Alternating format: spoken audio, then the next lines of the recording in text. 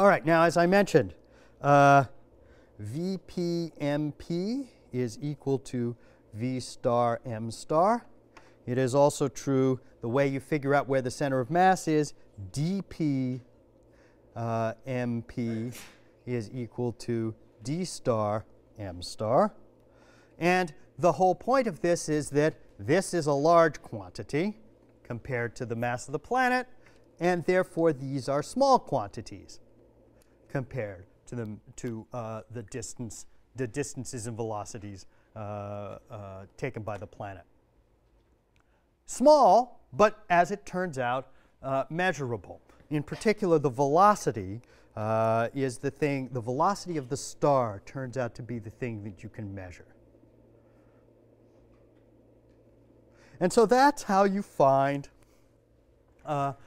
determine that there's an exoplanet there. What you do is you look for the reflex motion of the star. Planets going around the star, stars going around the center of mass also, and that is a motion that now, these days, can be observed. And you can see why this might have happened only very recently, because that motion is really very small. Let me give you some masses, just to give you a sense of this. I've already written down that the sun's mass is about 2 times 10 to the 30 kilograms. Just for reference, the Earth's mass is 6 times 10 to the 24 kilograms. So down by almost a factor of 1,000,000.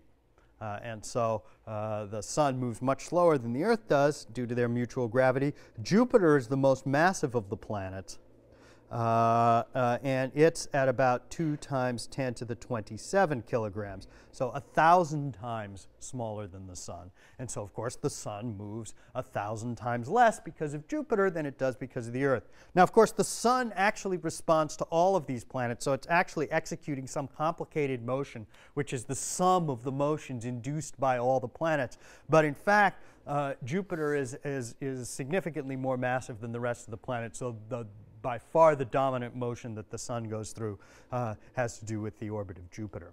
And so the consequence of this, because the masses are so much smaller, is that the velocity of the star is much, much less. These two less than signs means much, much less than the velocity of the planet, but it can nevertheless be detected.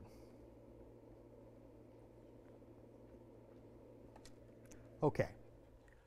Now, what do we expect to see? Supposing you can now go out and, through means that we'll actually talk about on Thursday, actually measure the velocities of stars in response to planets. What do you expect to see in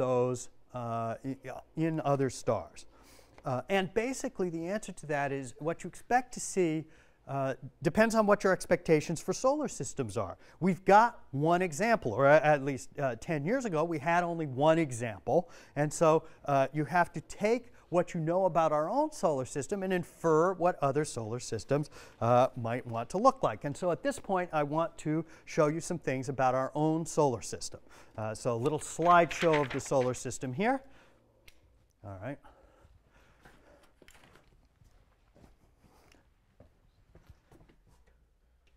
Don't take notes. I'll tell you everything you need to know after we finish the pretty pictures. Okay, so starting from the innermost part of the solar system, this is the innermost planet. This is the planet Mercury. Looks much like the moon. It's basically a rock with craters on it. There was a time when we thought that its spin period was exactly the same as its orbital period, so it keeps one face to the sun. There's all kinds of science fiction based on that. That turns out not to be true, but basically it's kind of a hot rock. That's all you need to know about Mercury. Let's see. Oh, here's a close-up of a little piece of Mercury's surface, and you would have a tough time telling that this was Mercury rather than the moon or many other objects, rocky objects in the solar system. Next one out is Venus.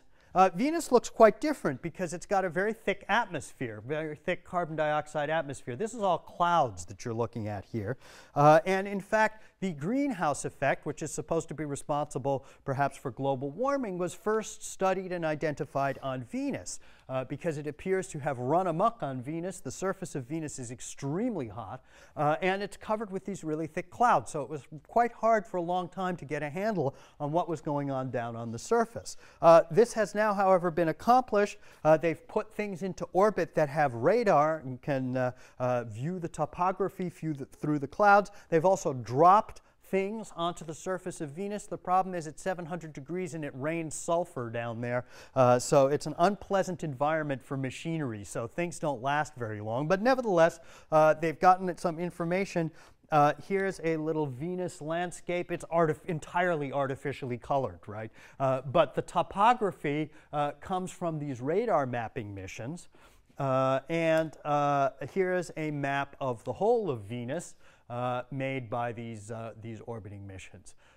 And so Venus is important primarily for its atmosphere and as a kind of warning for what might potentially one day happen here if we're not careful. Okay, this is the third rock from the sun. 99% of all Yale courses deal with what's going on this little piece of cosmic debris. I'm not going to say any more about it, therefore. Except for one thing. It comes with this companion object. This is the moon. The moon is a very special thing because relative to its planet, it's huge. This really shouldn't be thought of as a planet and a moon, but rather as a double planet. Here they are to scale. And that's much closer in size than any other moon-planet system around the major planets.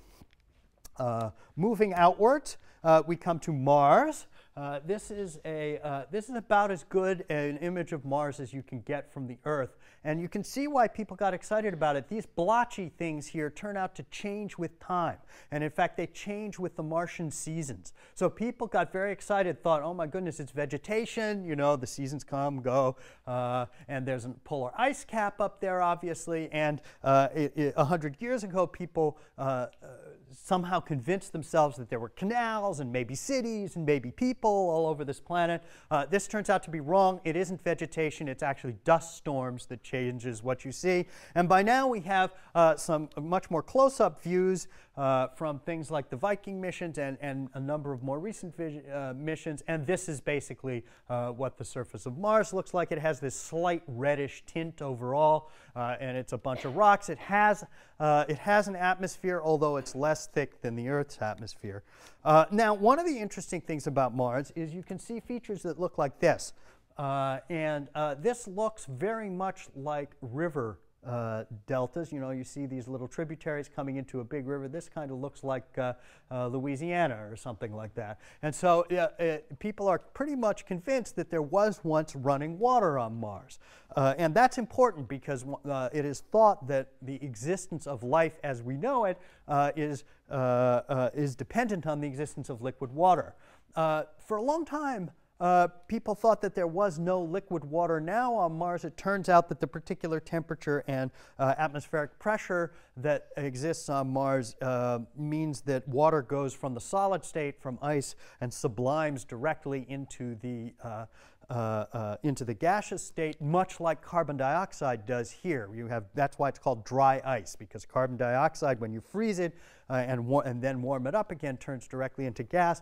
Water is supposed to do the same on Mars, but there was just a month ago this interesting picture published. This is from an a satellite orbiting Mars that's been taking a lot of pictures. This is pictures of two identical parts of the Martian surface, one from 1999, one from 2005. And the claim is that there's new stuff down here, and that the way and the pattern of that new stuff and the way it must have come on is from stuff flowing downhill down the side of this crater. And so now people are thinking maybe there is something flowing around on Mars, although clearly not all that much of it. But that would be exciting if it was confirmed.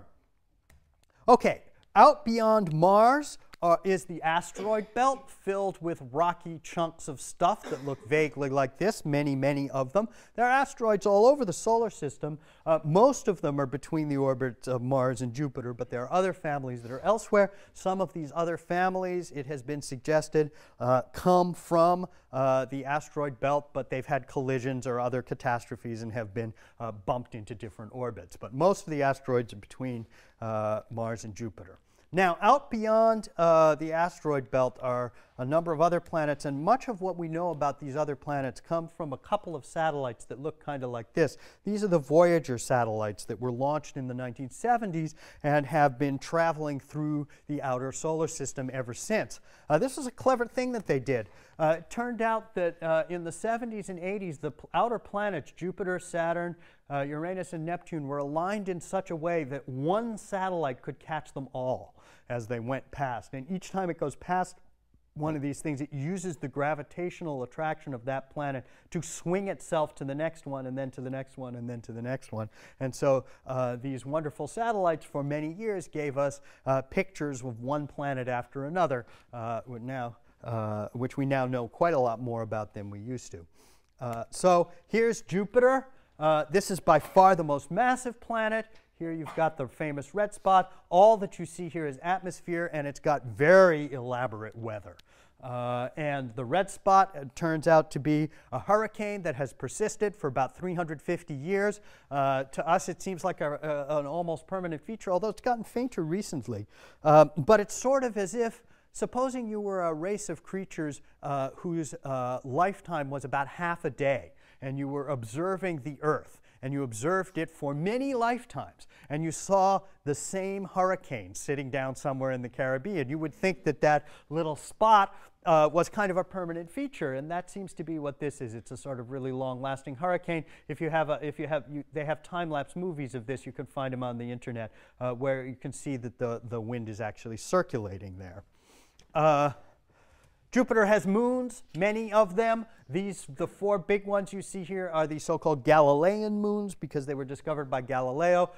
They've also included a little one. There are many dozens of moons this size. The moons, each of the moons has its own peculiar characteristics. I'm quite fond of this one. This is the innermost moon. It's called Io, sometimes referred to as the pepperoni pizza moon.